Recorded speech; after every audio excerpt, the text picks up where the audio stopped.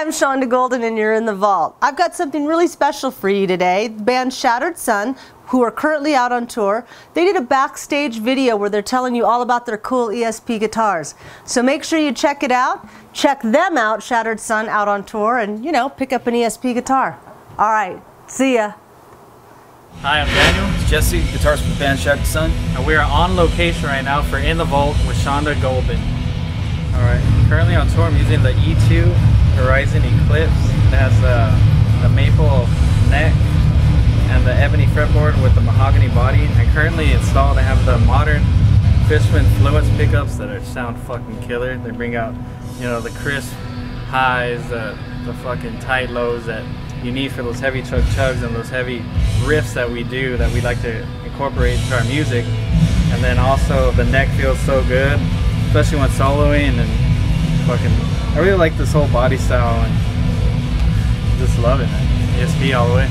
Currently I'm using the Ernie Ball, the Cobalt strings, the 1256, and it really resonates the sound and brings out all the highs and lows and mids, everything that we use for, especially the music we use in Shattered Sun. On this tour I'm currently using the ESP E2 Aero.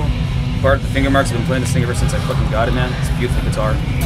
It's got alder body, mahogany neck, equipped with the ebony fingerboard. Always ebony for me. I wouldn't have it like any other way, man. Fucking sick. It's equipped with dual EMG 81 pickups. Badass for high gain output, chugging shit, and it makes your leads pop out nice and precise and all that stuff. It also has a float rose, you know, and all that. Badass for dive bombs and spools and all that good shit. One master dual volume tone knob. Perfect, that's all I need, man. 3-way switch. Really convenient battery compartment. Makes it easy to switch it out whenever I need to. I'm using the Ernie Ball B3 Slinkies. I believe the gauge is 5412.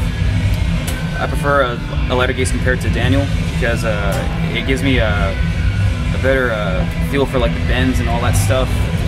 It just makes it easier to solo with the lighter gauge, and yeah, just badass for the tune we use too, which drops soon.